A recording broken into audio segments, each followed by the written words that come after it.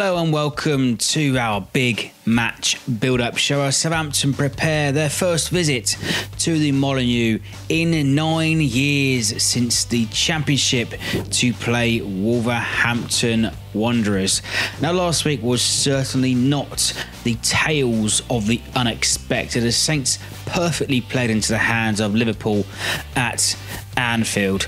So this week hopefully should serve as a chance for Saints to push on and redeem themselves on the road once again and try to gatecrash the Portuguese party at Wolves. So coming up on this week's show, a new face and the uncensored opinion from League One -10, and hoping that this weekend is not going to be a Disney classic. It is going to be a hard game, and the longer they leave Adama Traore off the pitch, I think the better for us, because if they put him up through the middle, then we've got the same problem as we had last week, where we've got Bambi and Bambi's mate at the back trying to keep pace with him. And on the opposition view this week, I asked the old gold and black what to do with Wolves and his fear of Saints strikers. We've been very, very good at home since Nuno came in. We've only lost 2 games, and the last one of those was back in January against Nottingham Forest. When we get the first goal as well, we win. I know you've got a few striking threats. Danny Ings is doing quite well recently, but there's nothing really, and I know that this will come back on social media, but there's nothing really that makes me scared about the Southampton's attacking lineup. So do let us know where you're watching from or listening from. The episode is available to download in the card above my head if you're watching on YouTube, and available on most audio platforms in the links below this video. Stick with us later on for your alternative away travel and your away day pubs for Wolves. But let's kick off this show and our build up for Wolverhampton Wanderers versus Southampton.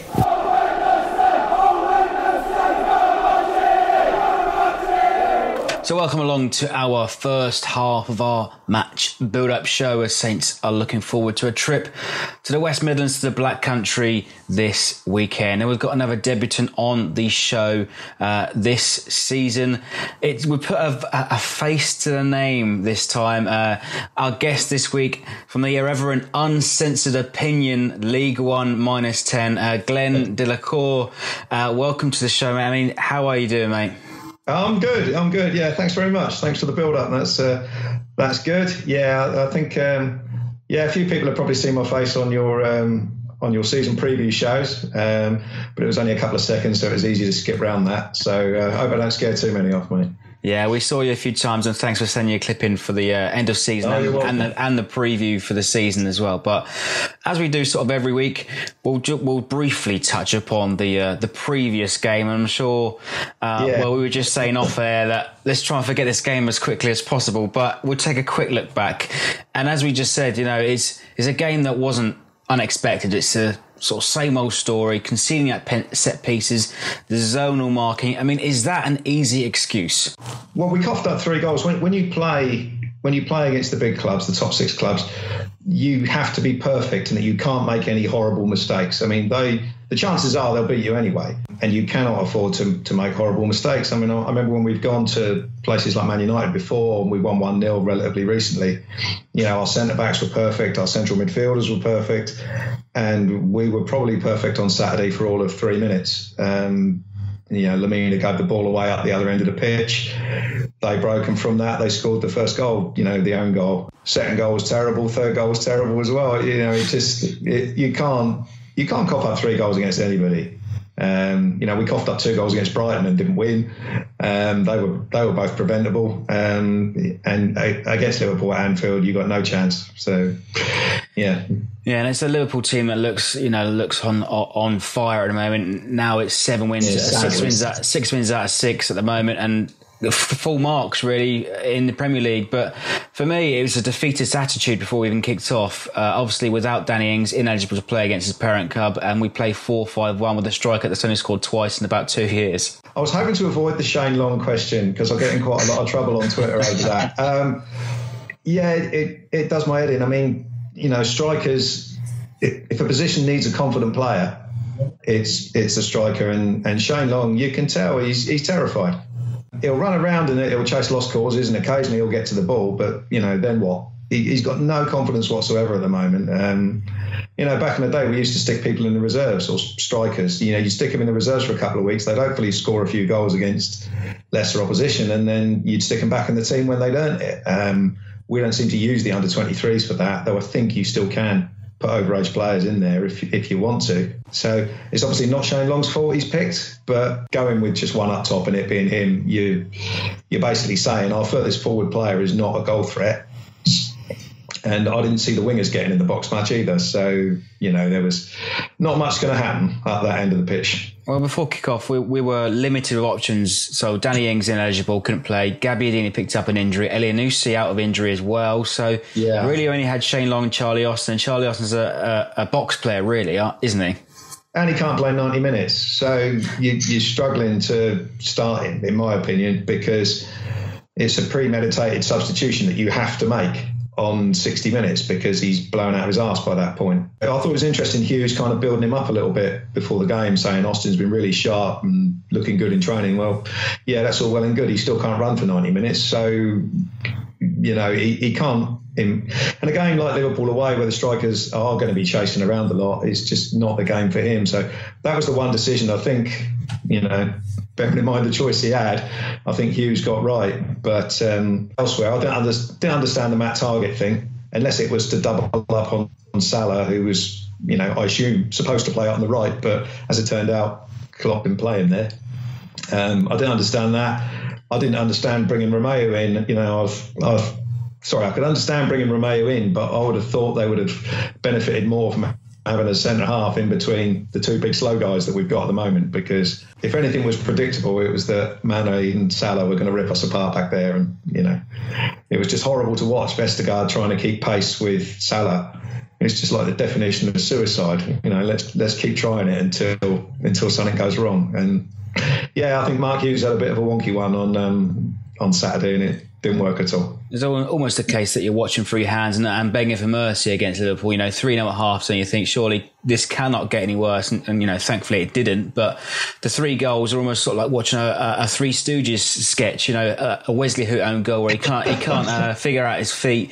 Matip outjumps the giant of the Premier League, the tallest player outfield, and Salah's the first one to react from a free kick. Yeah, I mean, I've seen a lot of people go to town on the zonal marking thing, and it is interesting that, Vestergaard was too deep. So he was sort of like coming out desperately trying to get to, was it Matip? It was a good header, to be fair, but I don't know who was, the way zonal marking is supposed to work is that there's supposed to be someone sort of blocking that area. And I don't know if there was no one there or, I've only seen it once, so I didn't bother with the highlights. I don't really know if there was anyone there or whether it was some, it's one of the smaller players like that giant in the air, Cedric. I don't know what happened. Vestergaard was too far away. Now, for me, Matip is their tallest player. So if Vestergaard marks him and Hoyt marks Van Dijk, then hopefully that's their 2 biggest threats gone. But, we're stood off 5 yards defending a zone. And when you've got defenders as tall as we've got, I don't get it. I really don't. Yeah, well, it is the tallest combination in the Premier League, and they're still marking thin air, but I'm sure there's more formulas to figure out. It's a mathematical algebra equation to figure out why we keep marking thin space. But the bottom line is it's 5 points from 6 games, and we've now got a sort of a tough run of fixtures coming up. And once again, the first set of fixtures are favourable, but we are notoriously slow starters. Yes. Yeah, it's happened the last few seasons. Was it last year we had favourable fixtures at the start, or the season before, where you were looking at it and hoping that Pellegrino was going to be up and running and we were going to make a decent start, and we didn't. And last year, we got away with it in the end, obviously, but there were so many parallels with the season that we went down in 2005, where we had this run of winnable home games. It was actually around October and November, and I think we only won one of them, which was against Pompey. And if you don't pick up points, against the teams that are going to be around you, you are going to struggle. But the good news is that there is a hell of a long way to go, of course, but we have shown no real signs yet of being able to, put away teams we should put away at home. So until that changes, but I don't think it's a quick fix. You know, we've had 2 years of this, really. I don't think it's something you can really wave a magic wand at. You know, these players have been affected by the failures of the last 2 seasons. So it's going to be a long job to get that out of the system. Yeah, and I think so. Perhaps they've been brainwashed by the 2 negative managers that we've recently had, and I think Mark Hughes admitted that in one of his recent interviews. That it's going to be a long job. It's going to take a while to get these bad habits out of the system. But got to look forward to Wolves, though. I mean, they're looking quite comfortable in their return to the Premier League. It's 9 points from 6 games. What have you seen of Wolves so far this season? Not a great deal, just sort of match of the day highlights. But when you look at it on the face of it, I think they've only lost once. I think they've only lost once to Leicester, and apparently they deserve to win that one. They've had good, they played City at home, got a point. They've played United away and got a point. We'd be happy with that, that's for sure. So, they certainly don't look like a side that's remotely going to struggle. But they spent the best part of 100 million in the summer, so they shouldn't do really. They shouldn't be struggling. They'll comfortably finish, if not top 10, just below it. Don't anticipate them being anywhere near the bottom with the players they've got, the manager they've got, and the style of football they've got. Yeah, they're looking pretty comfortable, and I would say that they should finish around 10th, and already they're looking quite confident. But what should our intent be? Should our approach be different to the Liverpool game? I mean, Danny Ings obviously is going to be a huge boost to return to the team. I mean, I'm of the opinion that anyone who's not in the top 6, you go there to get on the front foot and try and win. I mean, Wolves have scored 6 and let in 6, I read somewhere. So apparently they create quite a few chances, but they don't take many. So you can read that either way. They could be due to hammer someone, or they just struggle to stick the ball in the net, much like ourselves. So I don't know. Maybe it's a game to keep it tight and try and pinch one. But I've had 2 years of that. I'm kind of bored with that approach. They're good, but they're not that good. We should certainly be on their level. So I don't see why we can't go there and be positive and try and get a result. I want to see us express ourselves, play them at their own game. By all means, I've seen Wolves press play hard at the pitch, and over the last few weeks and years really, pressing hard at the pitch is bad news for Saints. Well, the other thing that's interesting about them, which I didn't realise until my mate pointed it out, is that they've had the same starting lineup in all 6 games so far. So that shows that the manager knows his best team, and and those players will know what they're doing. We at times look slightly disorganised. We had one formation all the way through the summer, and now we've dumped it and gone for a new one. That's looked good in short spurts, but we've never managed, a decent 90 minutes. Possible exception of Crystal Palace, but even then we were under the cosh for 20 minutes before the second goal. So it is going to be a hard game, and the longer they leave Adama Traore off the pitch, I think the better for us, because if they put him up through the middle, then we've got the same problem as we had last week, where we've got Bambi and Bambi's mate at the back trying to keep pace with him. So it's it's a bit of a scary one, but I think the key is going to be in the midfield. They've got Moutinho and Neves in midfield, who have been excellent so far. So it's up to Højbjerg and hopefully Romeo. I've had enough of Lamina for various reasons. Hopefully those two will win the battle in there. Yeah, those two, their biggest threats, you'd say, Moutinho and Neves, combining together their Portuguese connection and playing in an international team. But there's 2 contrasting memories. I want to take a trip down memory lane. So the last time we visited the Molineux, we got stuffed 3-0 on the way down from the championships, and just reading into it, I'm watching back the highlights just a minute ago, and it's almost a stark reflection, almost exactly the same that we've had the problems over the last 2 years. On that day, not 9 years ago, we conceded 3 goals from set pieces, 2 from corners and 1 penalty. What do you remember of that day? Nothing whatsoever. I remember winning 4-1 when Claus Lundekvam scored. And I remember a freak game where we won 6-0 when Saganowski scored a hat-trick. I don't remember the 3-0 game at all. I try, because I'm a little bit older now, I think probably when I was younger, those sort of games would stick in the memory and I would be in a bad mood about them for months. But I try and do the Nigel Atkins thing now and draw a line under the absolute shockers and move on. So I don't remember that game at all. I mean, one thing I do remember, we played him in the League Cup last year, didn't we? Second game of the season, and it was Santo's second game in charge.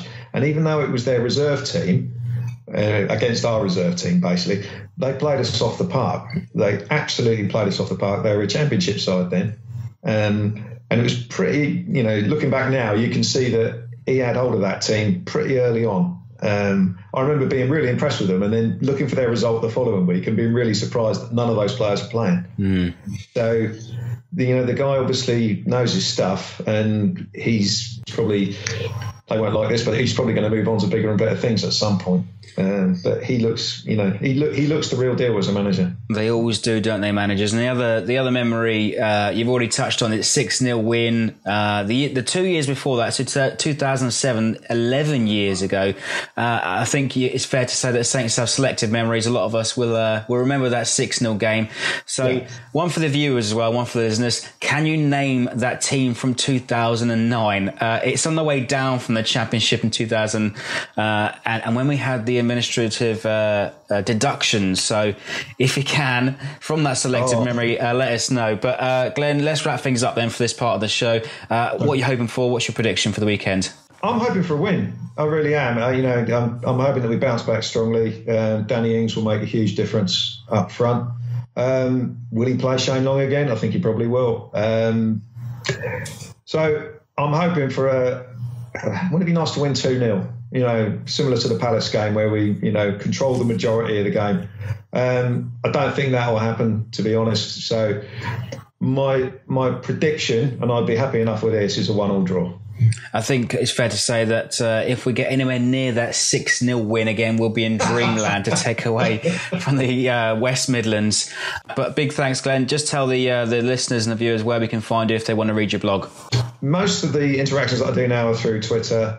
So just look for, what is it? It's an at sign, isn't it? At L1-10. That's where it is. The actual blog itself is easy enough to find. Just Google League 1-10 and you'll see some of the filth and bile that I've written will come up readily for you to feast your eyes on if that's what you want to do. Great stuff. All the best, mate, and we'll speak again soon. Mate. Thanks very much. Cheers, then.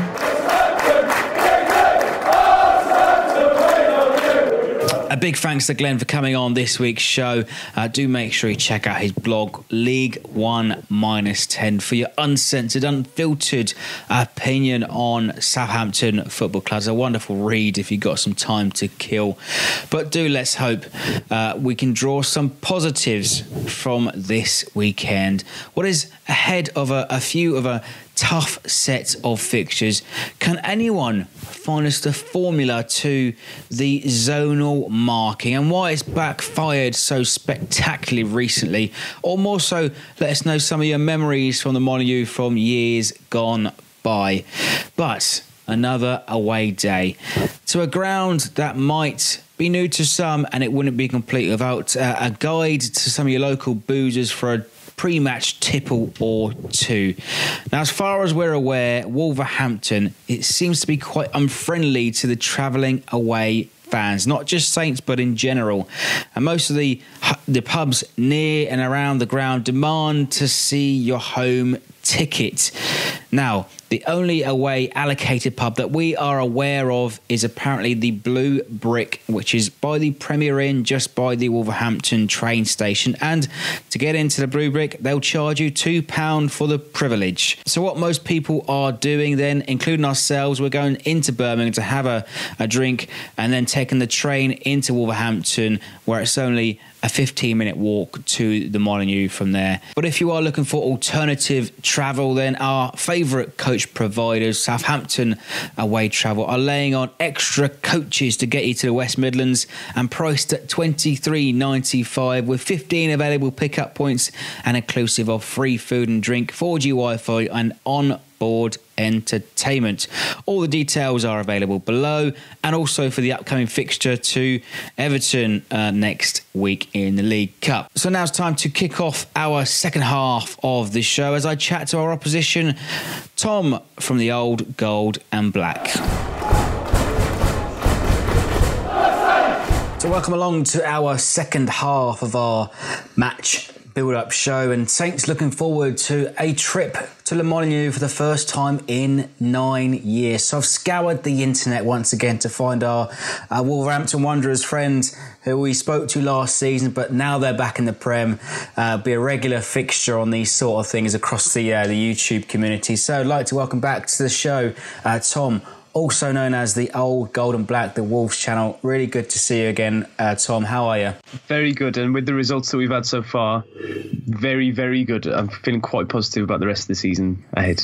So a lot of people, said Wolves, they'll be fairly comfortable this season. I mean, are expectations meeting reality at the moment? How are you settling back to life in the Prem? Well, I think it's a little bit difficult for us to sort of realise what our expectations actually are, because as a newly promoted team, obviously the main objective is to just stay in the division. But with the players that we've signed and the football that we've played and how competitive we've been in every single game, even against Man City and Man United now recently, it sort of feels like we should be pushing for a top 10 finish. And then the way that we played against United on Saturday, you could argue that we dropped 2 points in that game. And so why can't we look at the top 8 or the top 6 even eventually later down the season? But I think it depends on what happens in January. If we can bring in that clinical striker that I think we've been lacking. If you watched our game against Burnley, you'd have seen all the chances that we had, and we should have killed that game off. But it's generally a very, very exciting time for the Wolves, and what's coming out of the club from the owners in their ambitions is quite unbelievable, really, considering where we were 2 years ago. Yeah, it's amazing to see sort of clubs do that. And, perhaps Saints started that sort of template maybe years ago. But, Wolves are playing a lot of expressive football at the moment. You mentioned new signings. How are they adjusting? So we've got Rio Patricio and João Moutinho joining the Portuguese party, and along with Leandro Dendoncker. Right? Is that right? Yeah. Although he hasn't played in the league yet. Okay. And we've also got Adama Traore and Raul Jimenez. How are they all getting on? They've all settled in pretty well, apart from Dendoncker, who, as I said, has only played in the League Cup. He might play tomorrow against Leicester in that game, but I assume he will do. But Patricio, he's proving that he's one of the top goalkeepers in Europe. Some of the saves that he's pulled off against Man City, his free kick save against United as well. He's already won us, you could argue, 5 points with his performances single-handedly. The defence has stayed the same as last year, pretty much, apart from Johnny Castro Otto, who's come in from Atletico Madrid on loan, but he hasn't played for Atletico. He's just come from Celta Vigo and they've loaned him straight out. He's been exceptional as well. I think he's sort of been overlooked because of Patricio and Moutinho and how good they've been. But he's a right-footed left-back. And in pre-season, we were not sure about how that was going to work, but his reading of the game is tremendous, and he's been getting forward a little bit more. He's offered a little bit more defensively as well than Barry Douglas did for us last year. Moutinho in the middle, he's just an absolute luxury of a player to have. It's almost like my dad compared it, in fact, to when you buy a puppy and you've got an older dog, and the old dog sort of teaches the new dog. That's exactly what we've got with Neves and Moutinho now. They're exactly the same player and the same mould, and Neves is going to be a much better player for playing alongside Moutinho in that respect. Jimenez up front as well. He's doing well, and he's getting in good areas, and he's working very, very hard. But he's not been as clinical as we would have hoped. He's getting in those areas for the chances, but he's not putting them away.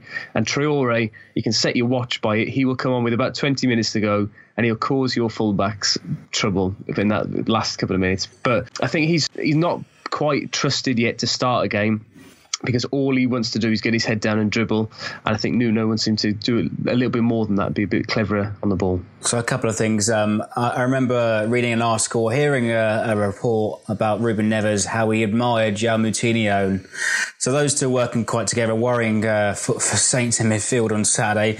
But Adama Traore, I don't know how much you keep up with the FIFA ratings, but he recently was number one for the speed, 96 on pace, and he really showed that at the London Stadium, breaking through and scoring the winner a few weeks ago.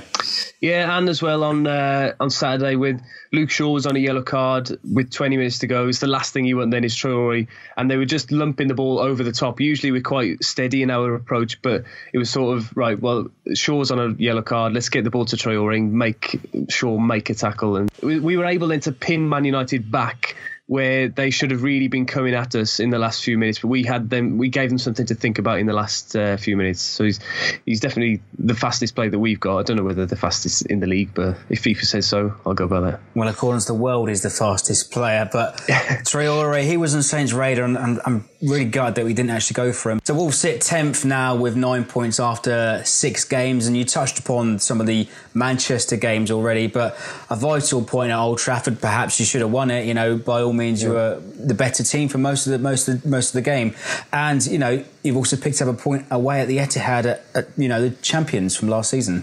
Well, no, that was at home, but still a point against Man City anywhere I think is a bonus point. But United fans have been teasing me in work now, saying that that was your cup final, but really this game against Southampton is a bigger game because that was a bonus point against United, and these are the games really going to decide where we finish in the league. If we pick up 3 points on Saturday, then we sort of solidify that mid-table going into the next international break in a few weeks. What do you think the approach should be at home then? Obviously, this is probably a favourable tie for Wolves on paper.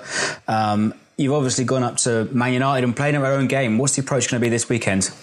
Well, if you've watched the Wolves game so far this season, you will have watched every Wolves game this season because we play in the same way, home or away. It doesn't matter. We're steady on the ball, composed. We try and impose our game on the other teams. We don't let them come and keep the ball and things. We'll harry and press when we haven't got the ball. Just wait for the right moment. The Everton game, I think, was a perfect example of that. When we were 2-1 down, the players were still being patient and passing the ball around the edge of the 18-yard box, waiting for that killer ball into the box. And we got that in the end with Jimenez's goal. Defensively, we're very, very sound. With the 3 at the back, Cody in the middle, and then Bolly and Bennett either side. Bennett as well, who's been a revelation since he came in for free last season. And then the full-backs bomb forward, but they also drop back. So we're 5 at the back when we haven't got the ball, 3 when we have. And it's quite difficult to play against. But I was thinking the other week about what weaknesses would we have, or what weaknesses would other teams think we've got. And I think at the right side of our back 5 with Doherty and Bennett together, I think teams might look to target that. The sort of Bennett's not particularly quick in comparison to Bolly on the other side, so that may be something that teams want to target. And the fact that I mentioned earlier that Johnny's right-footed playing on the left, that could, there's possibly some issues there, but it's the first time that I can look at a Wolves team and say there aren't real gaps in our team, and it's quite amazing, really. Yeah, it sounds like bad news all day long. We were pressured up the pitch at Anfield and really gave the ball away far too easily, and we played into their hands. Hopefully Saints don't repeat that sort of performance. But Wolves, I hear that you've been unchanged in the last 6 Premier League games. Yeah, and I imagine that'll be the same on Saturday because we're recording this now before we played Leicester. That'll be a big turnaround. There'll be a lot of changes for that game. But I do imagine that it will be exactly the same team. And all the substitutes as well almost are the same every time, the same substitutions at the same minute in the game almost. For the benefit of the viewers and listeners at home, talk us through the team. So it'll be Rui Patricio in goal. Then Cody is the sort of sweeper in the middle of the back 3. Willy Bolly to his left, Ryan Bennett to his right, then Johnny Castro Otto as the left wing back, Matt Doherty, who Martin O'Neill will refuse to put in the Ireland team at right wing back, Moutinho and Neves as the middle 2.